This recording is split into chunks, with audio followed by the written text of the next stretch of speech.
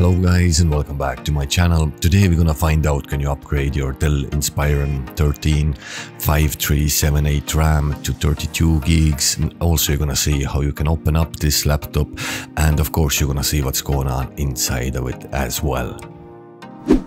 First things first, you need a standard Phillips screwdriver to remove all the screws from the back panel.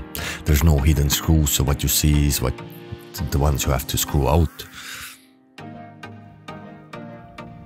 Okay, once the screws are removed, you need something, hopefully you have something plastic in your house. Don't recommend using metal, you can easily damage your laptop or your fingers.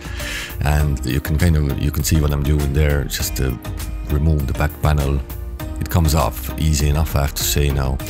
Although I guess this laptop was opened a few times before, so that's why it's coming off easier. So if your laptop was never opened, it might resist a bit more. And this is the look now inside of the laptop. You can see there's two DDR4 RAM slots.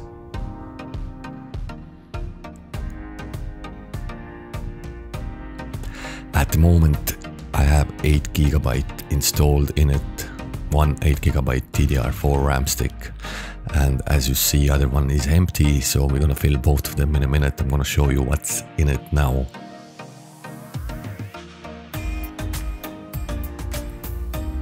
Okay, as you see there's 8 GB DDR4 RAM in it.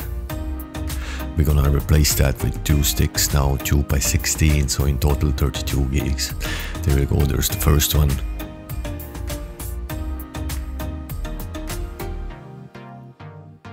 And also at the end I'm gonna show you a little bit of I'm gonna browse in Windows just to prove that it is working with 32 gigs, no problem.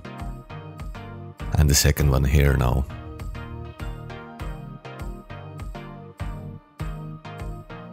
You can probably install even faster speed DDR4 RAM, but these are the only ones I had, so I had to go with them, and it does work, guaranteed. There we go, RAM upgrade is complete. Now all you have to do now is put the back panel back again and screw the screws in.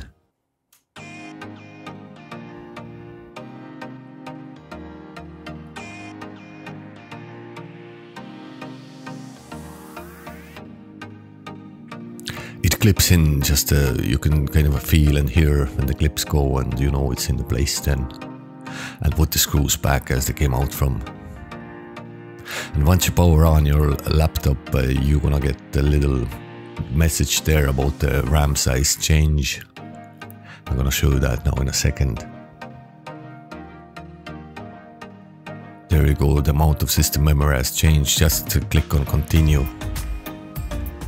That's a normal message, and we are in the Windows now. I'm just gonna show you that 32 gigs is working.